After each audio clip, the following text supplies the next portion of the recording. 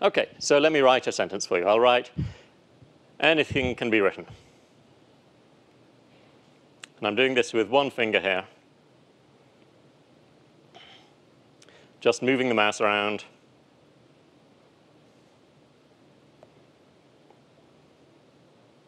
Can be right, will be right. I want written. Yeah. Okay, so there, by moving my mouse on my touchpad, which is just this big, the same size as a lapel, I wrote a sentence. So, what was going on here? Well, here's a new metaphor for what writing is. Instead of writing is pressing buttons or writing with scribbling with a stick, writing is navigating. Navigating in the library of all possible books. And here, on a single one-dimensional shelf from A to Z, are all conceivable books. Not just all books, but all possible books, arranged in alphabetical order. So if I want to write hello there, I can navigate into the library of all possible books and find the book that contains exactly hello there. And by identifying that book, by navigating, I am writing.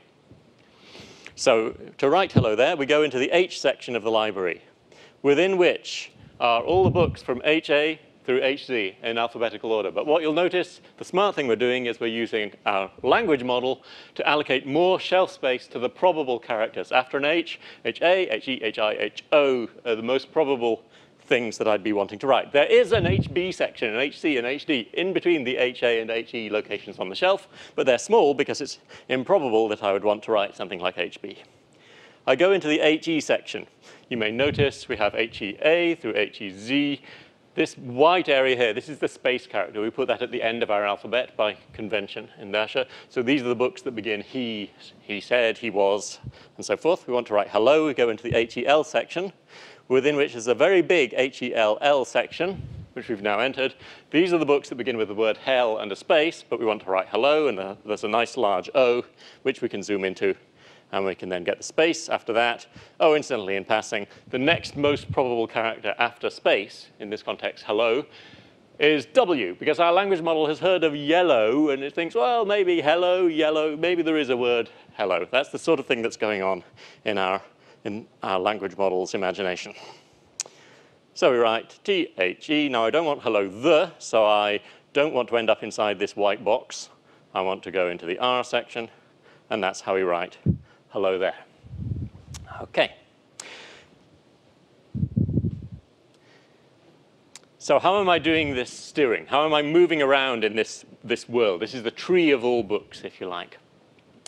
Well, it's just like driving a car. We want it to be very simple for people to learn, and the idea is you point where you want to go. So if I want to write is, I point towards is. The distance from the center of the screen is determining the speed at which I'm moving. If I want to go up, I point up. If I want to go down, I point down. So let's write easy to write. And moving the mouse back into the center of the screen slows everything down again. If I want to back up out of the library, I can point left, and that's a way of undoing what I've recently written. And then I can go in and write it again. It's just like driving a car. When you drive a car, you point where you want to go.